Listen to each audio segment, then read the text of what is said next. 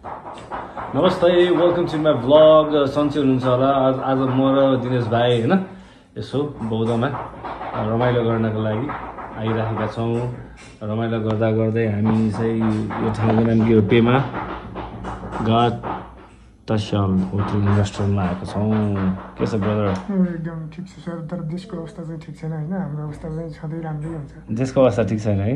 किन ठिक छैन? बुद्धको देशमा अशान्ति ल्याउनेहरू यहाँ धेरै छ क्या सर। यस्तो मान्छेहरू ठिक छैन, यो ठिक छैन, लोकतन्त्र ठिक छैन। तिमी भावुक भयो जस्तो लाग्यो मलाई ब्रो। अलिक देशको माया चाहिँ लाग्दो हुन्छ क्या बेला बेलामा होइन। देश जो अहिले आएर फिल हुँदैछ कि देशमा शान्ति भएन, अशान्ति भयो भनेपछि हामी सबैलाई असहज हुँदो रहेछ भन्ने कुरा चाहिँ बिस्तारै महसुस हुँदैछ। बुझ्नु त म बुझ्थेँ, तर यति फिल हुन्थेन क्या मलाई। पहिले अलिकति 2-4 वर्ष अगाडि यस्तो फिल गर्थेन, तर अहिले आएर चाहिँ एक्ज्याक्टली फिल भयो कि देशमा अशान्ति भयो भने त्यसको असर सर्वसाधारणलाई पर्छ, हामी जस्तो नागरिकलाई पर्छ भन्ने कुरा चाहिँ अहिले आएर फिल भइरहेको छ। दुई समूहबीच यसरी झडप भइरहेछ, खासमा मलाई ठिक लागेन यार। यो ठिक लागेन। झडप आफ्नो ठाउँमा छ होइन, तर यो दुई समूहको झडपमा पनि हाम्रो जो दुर्गा प्रसादले उठाएको मुद्दा छ, इस्यु छ, उहाँको इस्युमा चाहिँ म एकदम समर्थन जनाउँछु। म पनि त्यसको फेरि पक्षधर हो। एजेन्डा राम्रो छ, एजेन्डा राम्रो छ, एजेन्डा राम्रो छ। म राष्ट्र संस्था लोकतन्त्र त्यसको पक्षमा छैन। म जे छ त्यसमै चल्नुपर्छ।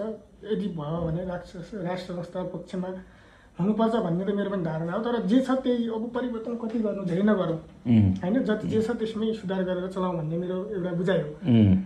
तर उहाँको एउटा मुद्दा चाहिँ के लाग्यो भने, जस्तो गरिबहरूको यो जो सहकारीबाट ऋण लिएको मान्छेहरू झुन्डेर मरेर चलाउँछ भइरहेको, झुन्डेर अहिले मरिरहेछ होइन।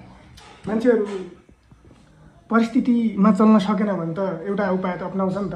यो चाहिँ त्यो दुईजना मान्छेको दुर्गा प्रसाई र महेश बस्नेतको आन्दोलन भन्दा पनि, तिनीहरूको विद्रोह भन्दा पनि यो चाहिँ जनविद्रोह भन्छु कि म। जनता आफै जागेको छ कि। तर दुर्गा प्रसाईको आन्दोलनमा हेर्नुहोस्, त्यत्रो जनसङ्ख्या आज त्यत्रो काठमाडौँमा उर्लियो, बल्खुमा होइन। यो चाहिँ नेतृत्व भएन त्यसको। फेरि नेतृत्व लिन कसैले नसक्दाखेरि जनताहरू त्यत्तिकै बरालियो कि त्यसको त्यो जनता आएको कुनै अर्थ भएन।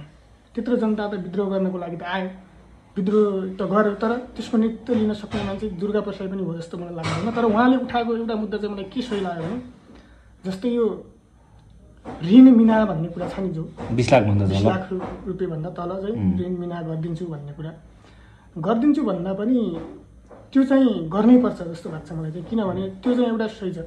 जस्तो यो लोकतन्त्रले के भन्यो भने ब्याङ्कहरू खोल्यो होइन। यो लोकतन्त्रले ब्याङ्कहरूमा महँगो भयो, ऋणहरू महँगो भयो भनेर त्यसको विकल्पको लागि सहकारी लघुवित्तहरू खोल्यो। त्यो सहकारी लघुवित्त भनेको ग वर्गमा पर्छ। ग वर्गको भनेको एकदम गरिब निमुखा जनताहरू जो आफ्नो कृषिमा लगानी गर्न चाहन्छ, केही उत्पादन गर्न चाहन्छ स्वदेशमै, त्यस्तो मान्छेहरूको लागि ऋण दिने भनेर बनेको संस्था हो, सहज सहुलियत ब्याज दरमा होइन। जबकि त्यही संस्था चाहिँ अहिले ब्याङ्कभन्दा पनि बढी ब्याज दर लिने भइदियो क्या। अनि अब जनताले लियो 2 लाख रुपियाँ ऋण, त्यो पनि 6%, 3%, 4% कतिमा लियो। तर अहिले चाहिँ वर्षैपछि ब्याज बढाइदिएर 6%मा लिएको, 5%मा लिएको 2 लाख रुपियाँलाई अहिले उसले 18%, 20%, 24% भन्दा त कसरी तिर्ने त अब होइन। यो इस्युलाई चाहिँ अलिकति ध्यानपूर्वक हेर्नुपर्छ जस्तो लाग्छ। अरू यो सिस्टम चेन्ज यताउता भन्ने कुरा चाहिँ यो हुँदै गर्छ। यो जनविद्रोहले आफै समयले परिवर्तन गर्ने कुरा हो। तर यो इस्युलाई चाहिँ एकदम ध्यानमा राखेर यो मुद्दालाई चाहिँ उठाउनु म अनुरोध गर्छु दुर्गा प्रसाईलाई पनि।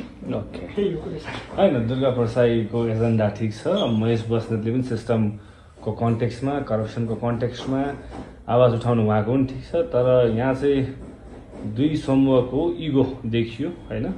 तँभन्दा म के कम भन्ने होइन। एकजनाले यो दिन प्रोटेस्ट हुन्छ भनेर अलरेडी तोकेपछि अर्कोले पनि म यही दिन गर्छु भनेर आज यो चर्काचर्की देख्न मिल्यो होइन। जुन चाहिँ एकदमै नराम्रो पनि हो। यो नेपाली जनताको जुन यसै त नेपाली जनताको जीवन अस्तव्यस्त छ, झनै अस्तव्यस्त बनाइदियो है। दुःख लागेको छ। एजेन्डा राम्रो भए तापनि शैली ठिक भएन। यो कुरामा तिमी सहमत जनाउँछौ? एकदम एकदम। एजेन्डा ठिक भयो भने शैली ठिक भएन। अब तपाईँहरू देखिराख्नु भएको थियो त्यहाँ प्रहरी र जनता बीच नै झगडा परिराखेको थियो होइन। अब अर्को समूह र ए समूह र बी समूह बीच नै झगडा परिरहेको थियो। के फाइदा युवा सङ्घ र यता दुर्गा प्रसाईको समूह झगडा गरेर के फाइदा? हानि त जनतालाई नै हो।